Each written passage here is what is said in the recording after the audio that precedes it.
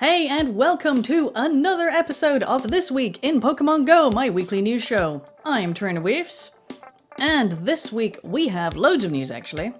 Tomorrow, Saturday, the 22nd of September, is Chikorita Community Day, so for 3 hours, and check PokemonGoLive.com in order to find out what time those 3 hours are in your area.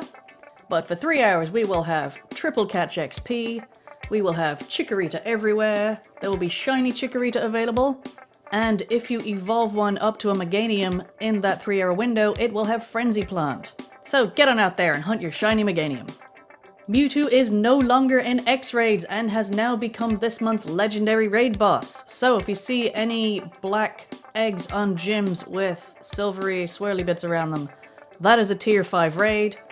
You will need at least 4 high-level trainers in order to take Mewtwo down. Probably more if you're anywhere under level 35, because it is tougher than the version that was in X-Raids. It also has a tougher catch rate, so you want to get good at doing catches for those. My pro tip is to wait until it's on the ground.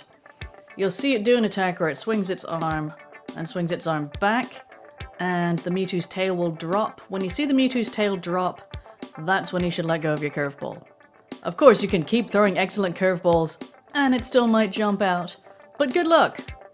2 charge moves that were previously available to Mewtwo caught in X-Raids are now gone. They're legacy moves, you can't get them anymore, and those are Shadow Ball and Hyper Beam. Mewtwo with Psychic and Focus Blast are still available, and you can also get ones with Flamethrower, Ice Beam, or Thunderbolt. So what does that mean for X-Raids? Well, Niantic have announced that Deoxys will be coming to X-Raids, and that will be its normal form at the moment. They've said nothing about how the other forms will be released, presumably in a few months' time it'll change over. But what you want to do in order to increase your chances of getting an X-Raid invite is do raids at the X-Raid eligible gyms. And you can tell which gyms those are now because there is a flag in the top left corner, just a little symbol saying X-Raid. So if you can only do a few raids, target those gyms. The other new thing they've announced with Deoxys is that X-Raids can actually be shared with a friend now, but only if you're at Ultra or Best Friend status. So make sure you are getting those friendships up by trading or doing interactions every day with your local community. Other things Niantic have added to the system are, you can now swipe away notifications. It doesn't really show you, but basically just touch the notification anywhere and swipe quickly. If you don't swipe, then you'll get taken into the news, so do it fast. They've also added in a little notification icon on shiny encounters, because there are things like Squirtle where the color is barely visible, especially in bright daylight. Where you would see the weather icon on the CP above the encounter, there will now be a little shiny symbol, which is just 3 stars. You could look out for it tomorrow when you're looking for Chikorita, because that one is a completely different color, so hopefully you'll recognize it. They've also fixed the animations and the audio in the Pokédex, so if you like jabbing Pokemon icons in your Pokédex to hear what they sound like, you can go right back and do that. For the current Kanto event that we have going on until 30th September, we now have 2 more shiny forms, and those are Geodude and GROWLIThe. I've been checking them obsessively, but haven't seen one yet. And finally, the biggest and best news for those of us who are not in super dense areas is Niantic have finally started trialing Pokestop submissions in Pokemon Go. Now don't get your hopes up, it's only for level 40s, and right now the beta is only happening in South Korea and Brazil.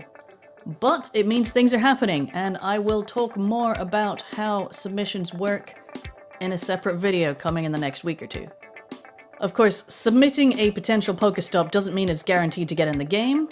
Pokemon Go submissions actually go through to the team that review portals for ingress, and there are a lot of criteria that you have to meet.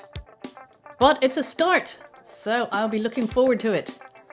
Until it rolls out in your area, what I would suggest is to get together with your local community and start identifying things like signposts that you could submit as portals.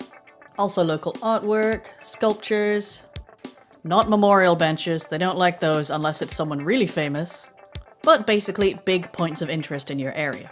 And finally, if you happen to be in England this weekend, there is the EGX Expo happening in Birmingham where Pokemon Let's Go is playable, yay! So I had a quick go on it, It is quite an early build, so a lot of things like the motion control throwing are not properly implemented. It doesn't really reflect how the final game will work. I was talking to the guy in the stand who said, yep, curveballs will be in the game, but they're not in this build. But I did get to have quite a good look at the Pokéball Plus. It is a lot smaller than I was expecting. Still kind of bulky to put in a pocket, especially if you're female.